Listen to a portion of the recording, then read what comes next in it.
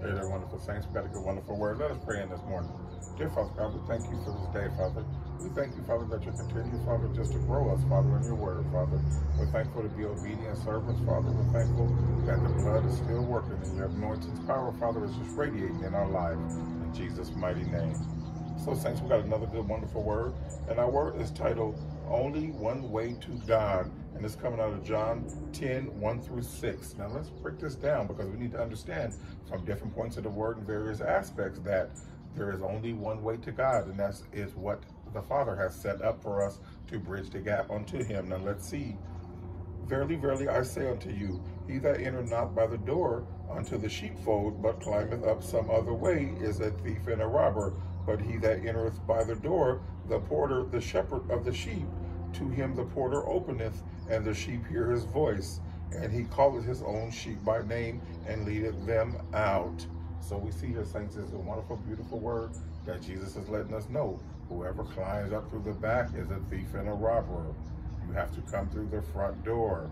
This is a beautiful word right here. This lets us know that all these different designs the world has for us to try to say and to mimic and to bridge the gap to God, but God is telling you whoever comes through those ways are a thief and a robber. You have to come through the right way to Christ Jesus, and this is beautiful. I love this word. And let's finish up. And he calleth his own sheep by name and leadeth them out. And when he putteth forth his own sheep, he goeth before them, and the sheep follow him. For they know his voice, and the stranger they will not follow, but will flee from him. For they know not the voice of strangers. The parable spake Jesus unto them, but they understood not what things they were which he spake unto them. So we understand, saints, that the Lord was speaking to them in parables, and they didn't understand. What the Lord was allowing them to see and tell them is that his sheep, they hear his voice.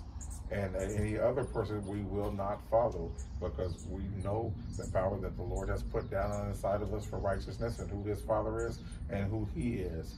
And we will not deviate from that, because it's something that's embedded down in us, in our heart, to know, to see the fraudulent coming and to see real coming. And this is how we should position ourselves, saints, studying in the word to show ourselves approved, studying in the word to receive our power.